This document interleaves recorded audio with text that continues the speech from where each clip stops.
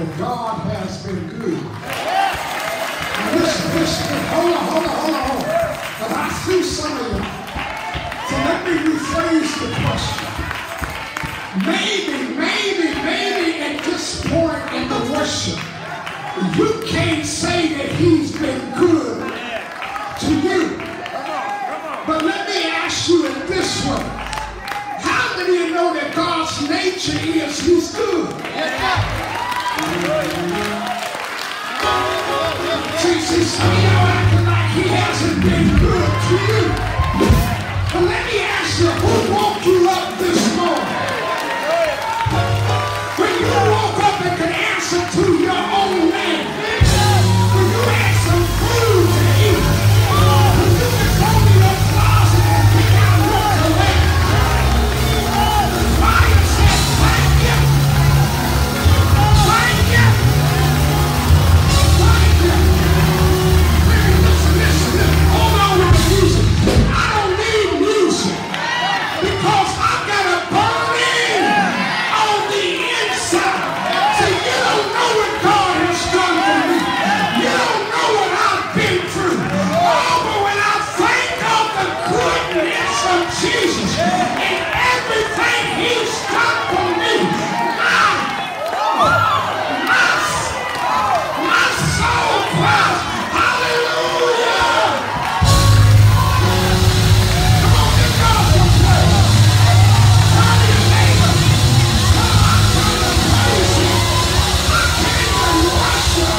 I came to give him glory.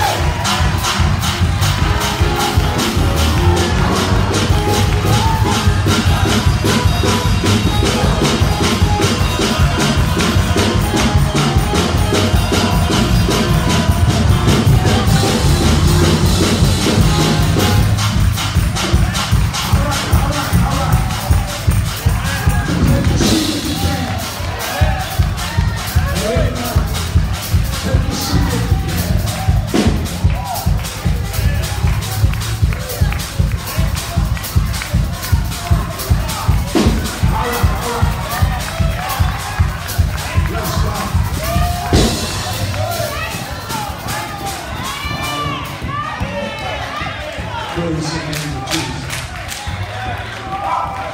Let's pray. Lord, we thank you for another opportunity to come into your presence. Come, Holy Spirit, breathe on us. Come with all of your quickening power. God, have your way in this place. We come up against every work of the enemy. God, we exalt you. We lift your name high. And God, as we come to prepare your word, with the words in my mouth and the meditation in my heart, be acceptable in your sight, O Lord, my strength and my redeemer. Amen. Let's give God some praise. Hallelujah. Yeah. Listen,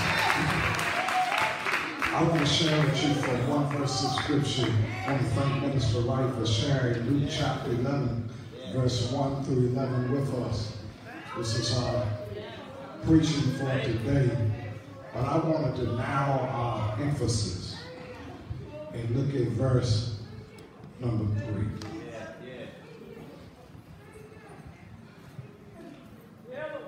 Are you the one who is to come?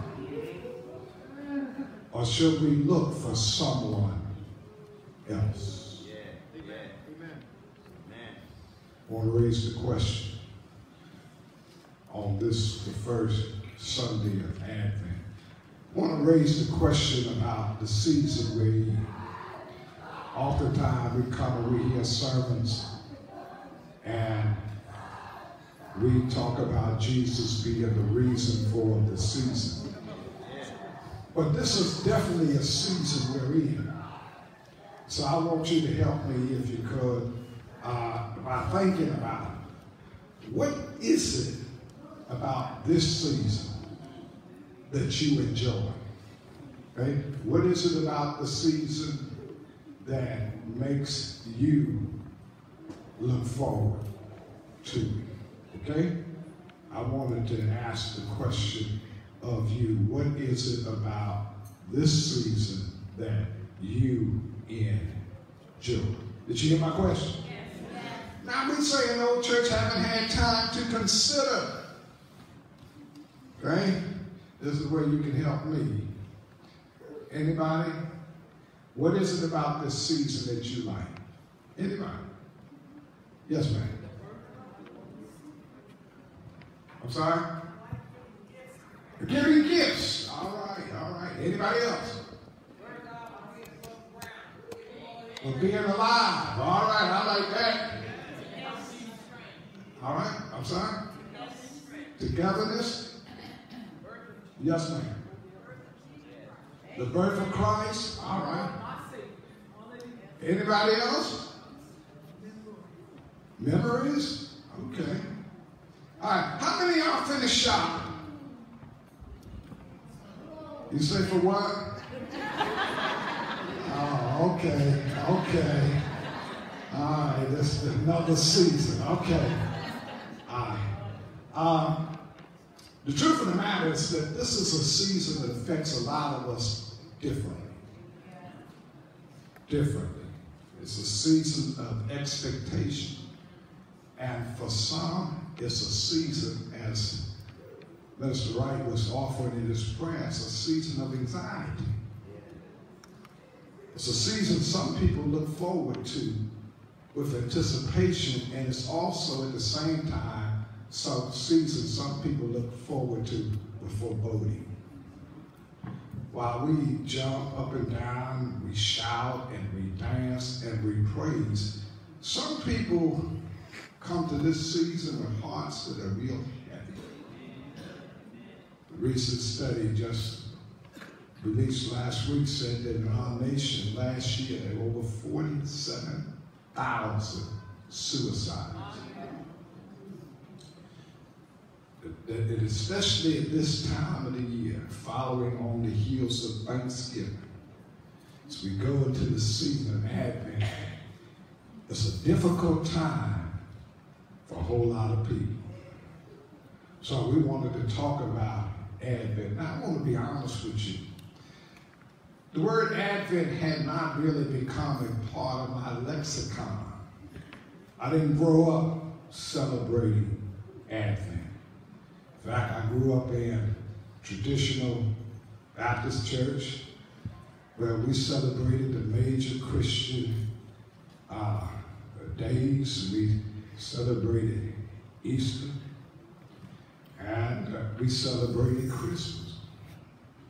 And there weren't a whole lot of other religious holidays or days that we celebrated. But there are other faith traditions that have celebrated what we call the Christian calendar. They would celebrate Epiphany. They would celebrate the birth of the church, where we talk about the coming of the Holy Spirit. They talk about the Lenten season, talk about different times of the year. In fact, some other faith traditions have a day where they look every day, every week at the Christian calendar, come up with themes, ideas to preach on.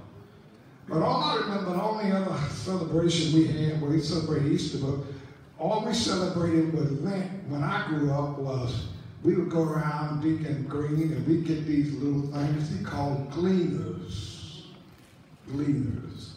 And you put quarters in them. And we'd fill up one with all these quarters, you took it to church. And that's what I thought Lent was, saving quarters. So we didn't celebrate a lot of the Christian calendar, but as I got older, as I became a minister, now a pastor, I've seen that maybe there is some value in us celebrating the Christian calendar. 4 Sundays before Christmas are called the season of Advent. From the word Advent, we get adventure. Advent is about a journey, a coming into the world by the Son of God. And those 4 Sundays prior to Christmas, we celebrate different themes. And today I want to talk about a theme that is lifted for us in the Gospel of Matthew and also in the Gospel of Luke. But the theme I want to talk about is about expectation. I want to talk about expectation because a lot of us come to this time of the year and it is filled with different expectations for us. Some of us are expecting to get something real big somewhere about the 25th. I hope your expectations come true. Some people come and they're down. They're depressed. They're sad because of this season. Maybe someone who has been with them in a prior season is no longer there to celebrate the joy that this season brings. Folk are more acutely aware of being alone this time of the year than at any time of the year. And so for us, we're going to talk about Advent. I wanted to look at a peculiar text because Advent is really about the coming into the world of Jesus. But the text before us is about a young man, and Jesus is already grown. He has been baptized. He has made his inaugural message. He has begun his ministry. And it looks to me to be a strange text to be talking about the coming into the world of a baby. But I wanted to use this because I think that some of us, we fit into this text. Matthew chapter 11 comes on the heel of Jesus' miracles that he has done in chapter 8 and 9. He's done miracles. He's healed people. He's had this ministry that has been magnetic. It's been attractive. Everywhere Jesus went, sickness had to leave. Where Jesus showed up, blindness, deafness, dumbness, all of these things had to go. Jesus had crowds that followed him. He was attractional.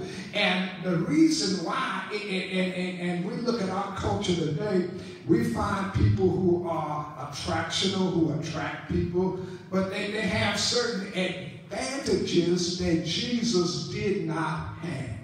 You need to know that when Jesus preached, when he went around in his ministry, he did not have Facebook.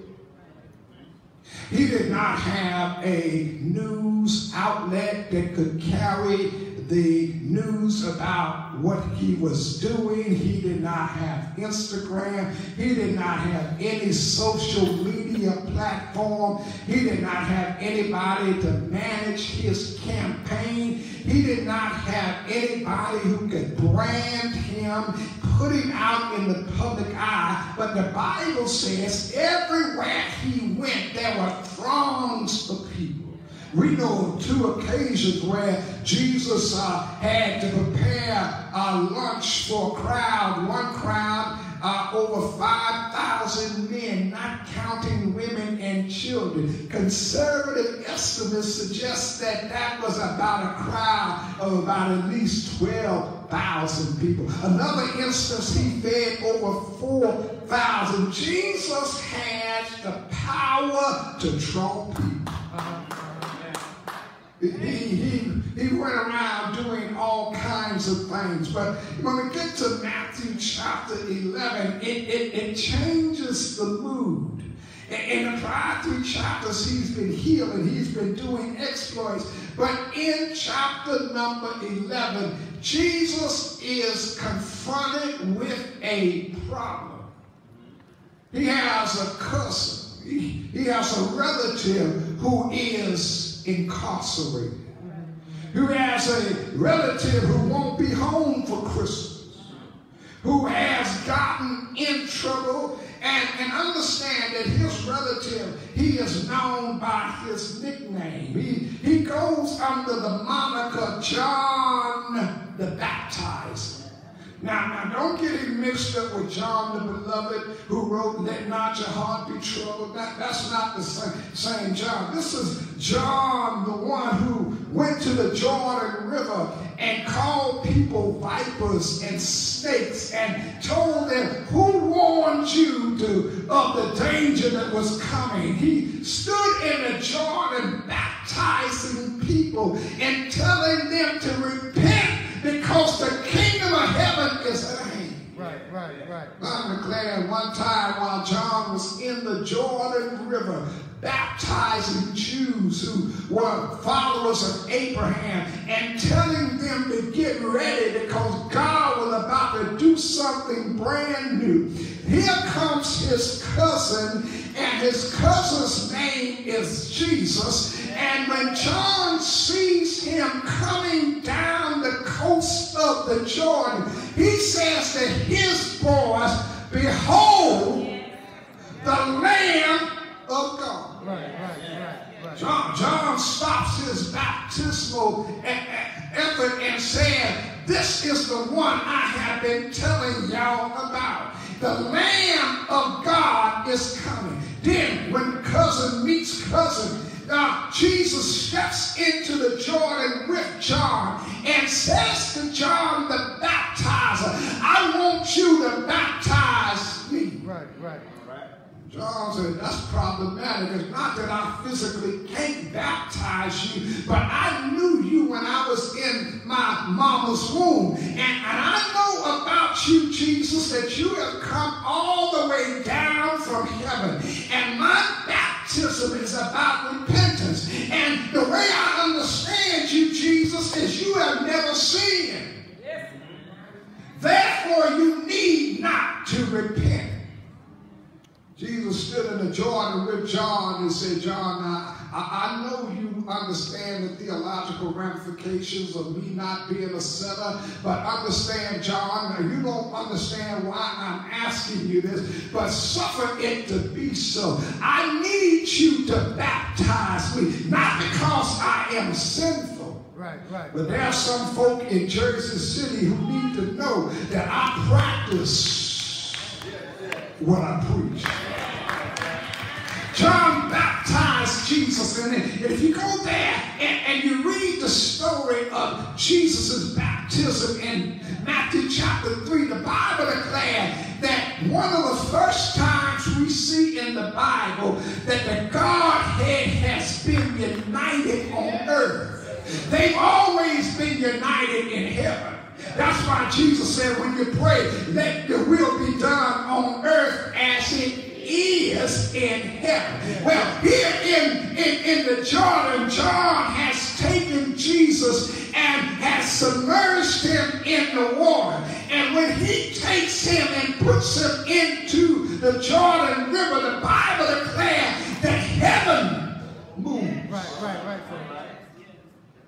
Yeah, there is from heaven a form that descends, that comes out of heaven and lands on him like a dove, and its presence envelops him. But not only is there that which comes from heaven that meets him in the water, but the Bible declares that somewhere beyond the clouds, there is an audible voice. And the voice declares to John and all of those who are present, "This is my beloved Son, in whom I am well pleased. Hear ye him." I always tell men, I always tell young folk that you got to understand God is the ultimate parent. He understands about what it means to be a good parent. And when Jesus is in the Jordan, he has not started his ministry. He is beginning. He is getting baptized of John. But the Bible declares, the Father says, "This is my boy."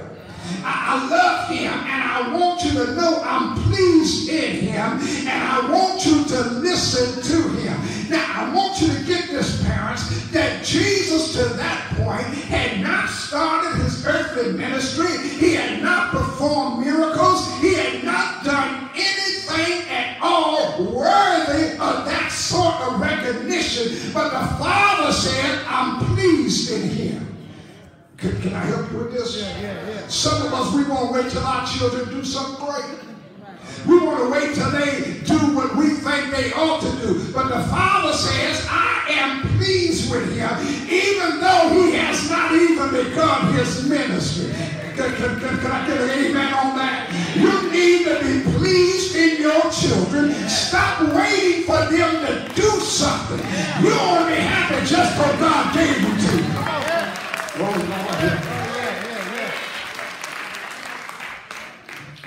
John sees this, Jesus in the water. He sees the manifestation of the Holy Spirit descend on him. He hears the voice of God the Father speaking in an audible voice. There you have it in the Jordan River. The Father from heaven, the Holy Spirit descending from on high, and the Son of God standing in the water. The Trinity, the Godhead has showed up. Yes, sir. Right in front of John the Baptist. John, I've been looking at this text and I said, boy, if anybody ought to have certainty, if anybody ought to be sure of what they believe, it ought to have been John the Baptist. John said he's the Lamb of God, the Holy Spirit descends on him, and the Father speaks from heaven. That's the Godhead. But in chapter 11, I want to help somebody with this. Sometimes our religion changes because of our location. Did you hear me? Sometimes location affects our religion. Y'all didn't hear that? See, sometimes when we're in the Jordan and we are preaching by the shore, we are excited, we are motivated, we are on fire for God. But let somebody change your location from the Jordan to a jailhouse. Let somebody take you from your familiar environment to an unfamiliar place, and you will find out that a lot of us, our understanding of God changes because of our location. Can I get a witness? Some of us act different in here. Come on. Some of us act different here than we do when we get to another location. So some of us have gotten it so down pat that we know exactly how to move, we know how to act, we know how to jump, we know how to dance. But when we change our location,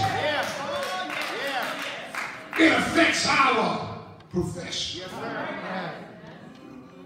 John is okay in the Jordan. He's okay as a itinerant preacher. He's okay speaking to the masses, but now his location has changed. He's on death row. A lot of us need to be honest and start checking ourselves and start asking ourselves personally, do I change my relationship with God based on my location? Am I all for God at New Hope? And when I get out of New Hope, does my location affect? Oh, y'all didn't hear that. John is no longer experiencing the limelight. Folk are coming from miles around to be baptized. In fact, he's been on death row, and he knows that only a little bit of time he's going to lose his head. Did I tell you how he got in the big house? Now, I know everybody, y'all got family members, everybody up in the big house, you know, they didn't do it. Go ahead. They've been framed. The system got them. But they didn't do it. Y'all know anybody that didn't do it? Oh, I see y'all they ain't telling the truth up in here. Everybody I know, when they go there, they just got me framed. They framed me.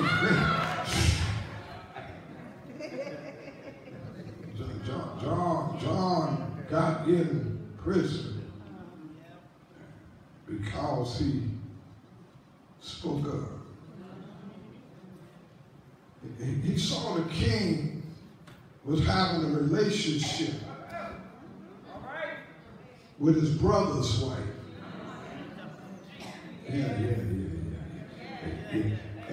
he had the nerve to go tell people while standing under the portico where the king could hear him that it was wrong.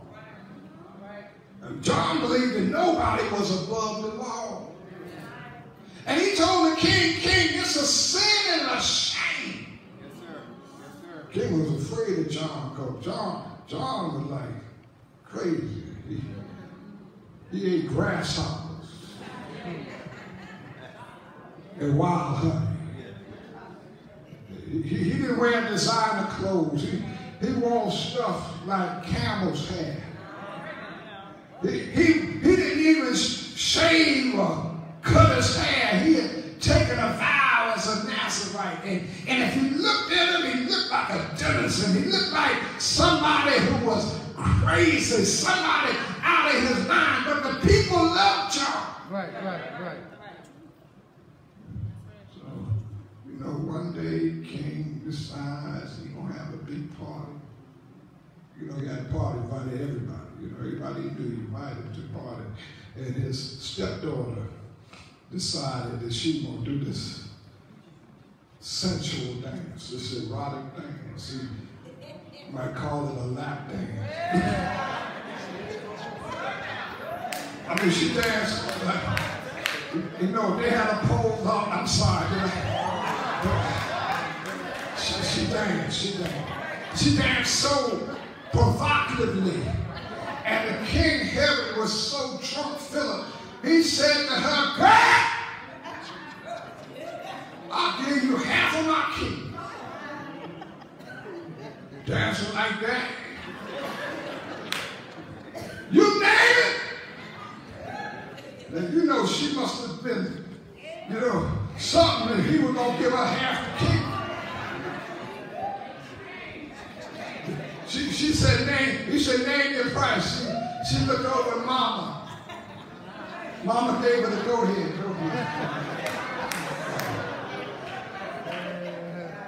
Well, what I want is the head of John the Baptist on the silver platter. And the king said, "Why you ask for that? I would have given you half of my kingdom." But the people believe John is from God. And I can't kill him, he's a prophet. Well, hold on, you just promised in front of everybody. Had John put in jail. Gave the date for his execution. John, when you're in solitude, you got a lot of time to think. John thinks aloud, and he tells us in chapter 11, verse number 3. His boys come to visit him. They have visitation. They come and visit with John. And John said, "Now I want y'all to go find Jesus and ask him for me. Are you the one? Or should we look for someone else?" Yes, sir. I thought about that. Sister Dorsey and I've been like, if anybody ought to know, Yes, sir. you would have thought it would have been John the Baptist. Yes, sir. But John reminds us that as we get ready to make room for Christmas, that for some of us, we really can't make room for Jesus because we haven't settled the questions of our own doubt. I'll be honest with you, some of us in here, we've been shouting on mama's religion. That's right. We've been shouting on daddy's experience. But baby, I come to tell you, at some point, you got to make it up in your mind for yourself. You got to know that you know for yourself.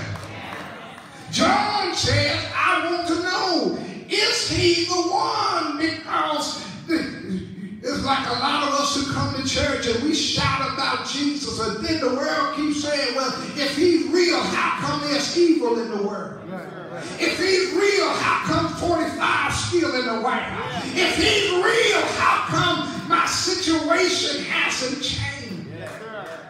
I want you to get this. I want you to get this. Sister Kim, I want you to get this, then I'm going to go, all right?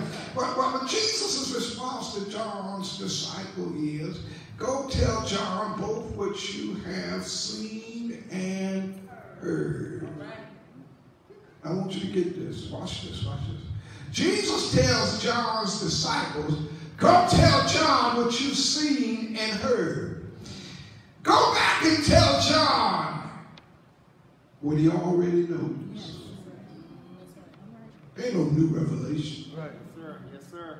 John already knew what I was coming for. He already knew what I was about. Yes, I'm about a kingdom. Yes, I'm about this. But tell John that the blind see, the poor, have the gospel preached to them, the deaf hear, those who've been in bondage have been set free. John, tell John that it's not a new story.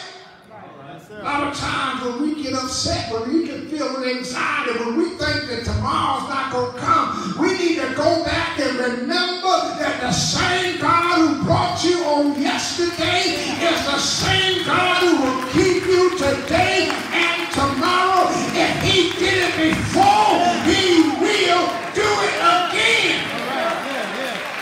He said, tell John, ain't no new news. Oh, yeah.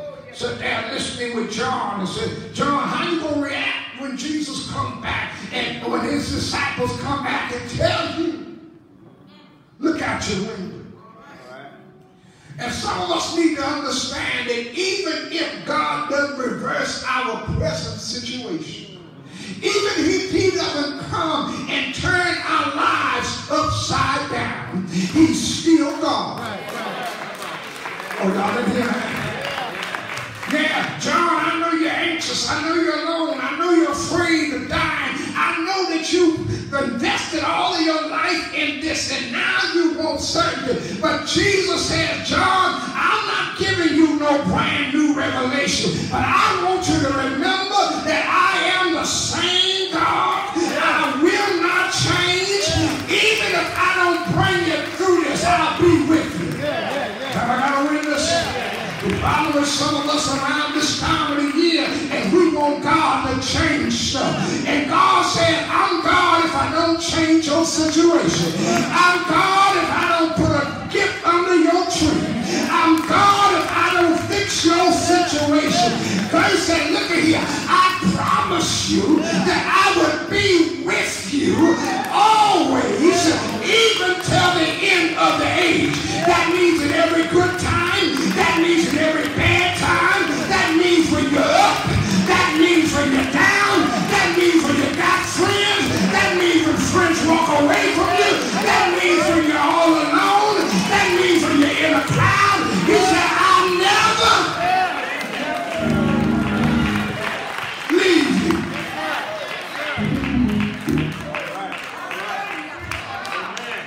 You don't have to be anxious about Christmas.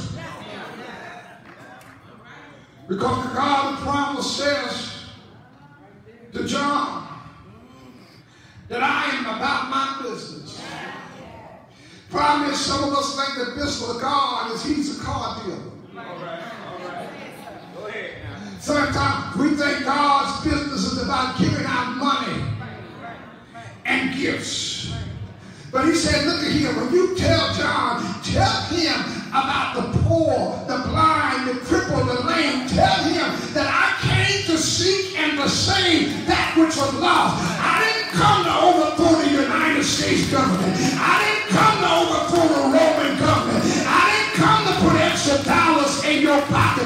But I came to seek and to save that which was lost.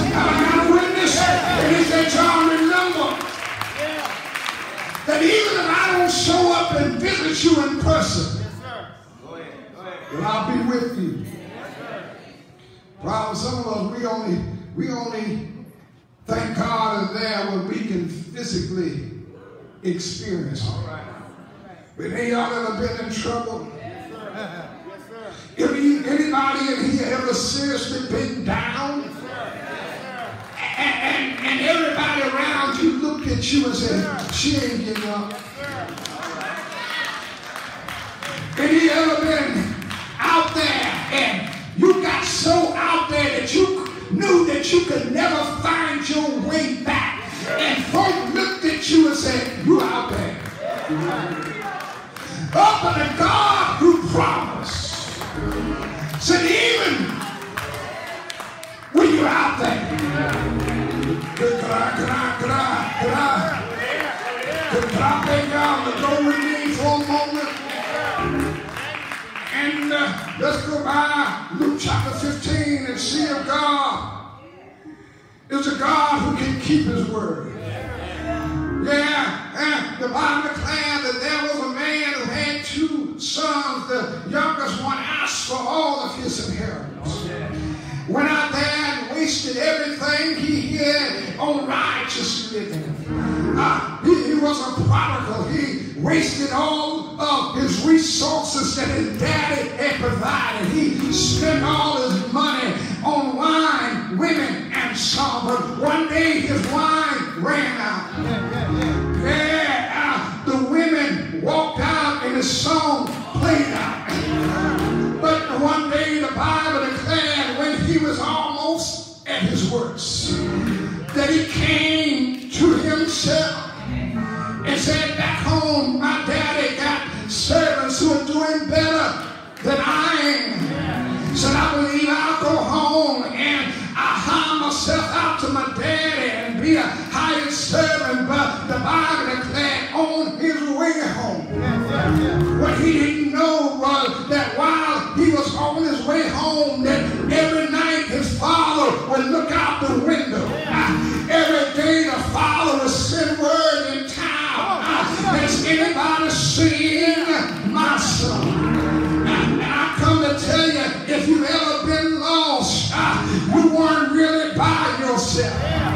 But when you came to yourself, the same God who walked with you out the door declared, I'll never leave you. I'll be with you always. Have I got a witness? When you think you're by yourself, when you think you can't make it, when you think you're about to give up, I heard Jesus say, John, remember that I'll be with you in all of your trouble. I'll be with you even when it comes time to die. Have I got a witness? And you got to know the kind of God we serve. He shows up when things are good, but he also shows up when they're bad. He shows up when I can see him, but he also shows up when I can't see him. Have I got a witness? Every now and then, I can't see him. I can't even feel him. But I'm so glad that he reminds me that when you fell down, when you were able to get back up, it wasn't because of your strength, but I was there to pick you back up. I was the one who dusted you off. I was the one who stood by you when everybody else turned their back on you, when they cursed your name, when they said you were no good. It was God who said, I'll be closer than a brother. Can you say yeah? I've learned how to trust in Jesus. I've learned how to take him at his word. Have I got a witness? And I'm so glad that in this season of Advent, I woke up early this morning, had a brand new expectation. I started looking for the soon coming return. Have I got a witness? Anybody in here know that our God, who's on his way, he may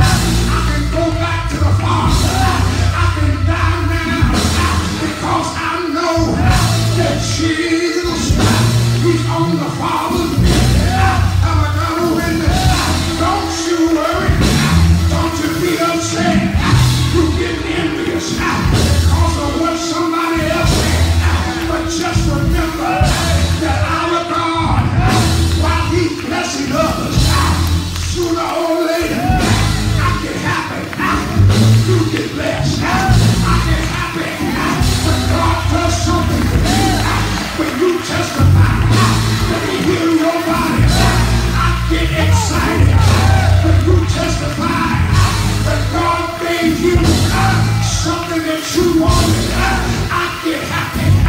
I heard the old church say, while on others thou art called, do not look around.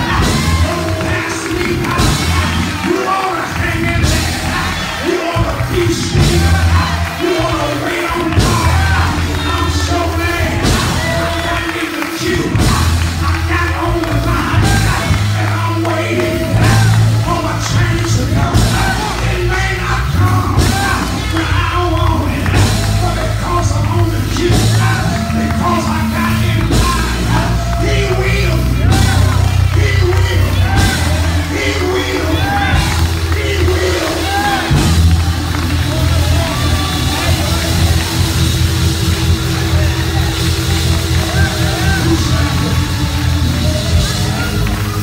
He'll show up.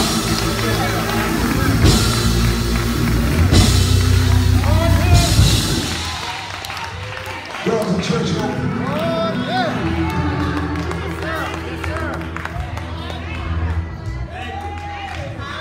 You may be alone this season. John was alone, facing death row, doubting everything that he had done in his life. Please remind me, John, I'm doing what I came to do. See, he came to save lost people. He didn't come to give out Chevys and BMWs.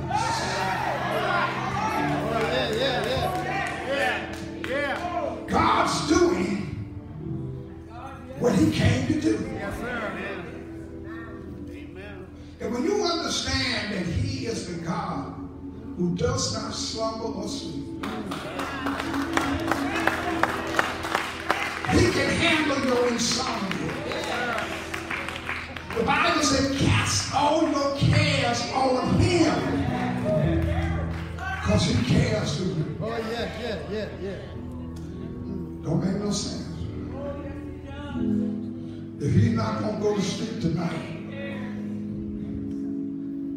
he don't need me to stay up. Amen, sir. Amen, sir. Oh, yeah. I'm going to bed. Amen, sir.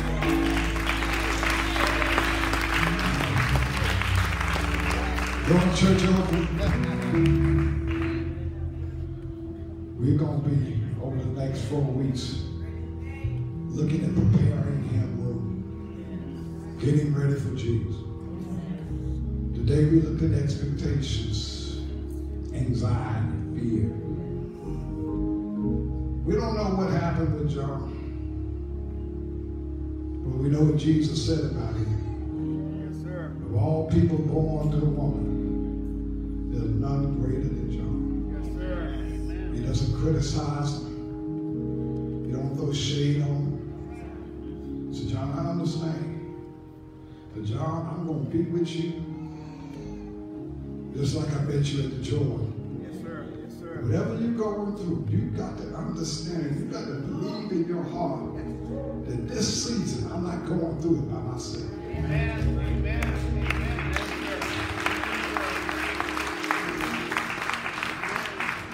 You can come by letter, come on your experience as a Christian, come as a candidate for baptism. But you're not in it by yourself. The God who showed up in John's prison cell has made it to your city. Yes, sir. He's standing right next to you. Yes, sir. You don't know how you're going to pay these bills. You don't know how you're going to provide for your children or your grand. And God said, look, I got it all under control. Amen. Hallelujah. Which one of us, by worrying, can add a cubit to our head? Worrying ain't going to do nothing for you but make you sick. Amen, sir. Amen, sir. Some of you worry about stuff you can't even change. You looking in the mirror and don't like what's looking back at you. All right. All right. Amen. invite you to come to Jesus. This is what it's all about. It's why we preach, it's why we pray. So this season, you won't be so filled with anxiety that you tell people, I'm getting sick. I don't know how I'm going to make it. Well, you made it last year. You made it the year before that. You need to understand sometimes.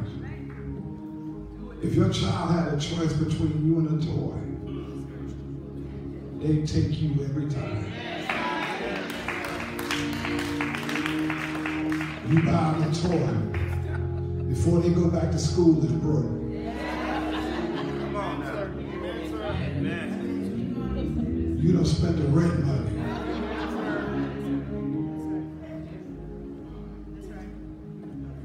They want you.